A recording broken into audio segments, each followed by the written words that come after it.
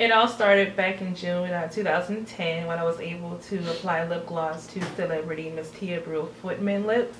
It's when I discovered that I have the natural gift for the makeup industry. At first, I was nervous, but once I continued to practice and practice and practice and practice, I was very comfortable and exciting.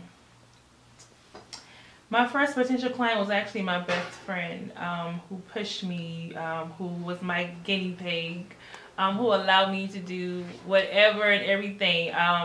She pushed me and pushed me and pushed me, even though I still question it, but she was still there for me to push me, to tell me, Tiffany, you can do this, you can do this, this is your call, this is your gift. So I'm so grateful that God had allowed her in my life. Let them know that I was doing makeup for about 6 years. And I'll hear the clients dislike about makeup or what they like about makeup, and I'll let them know that I'm not here to change who they are, but I'm just here to help them to enhance their beauty.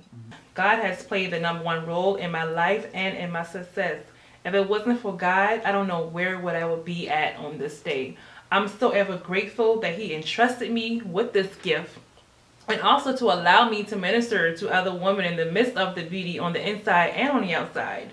And also to let the young ladies know that your beauty really starts within your heart.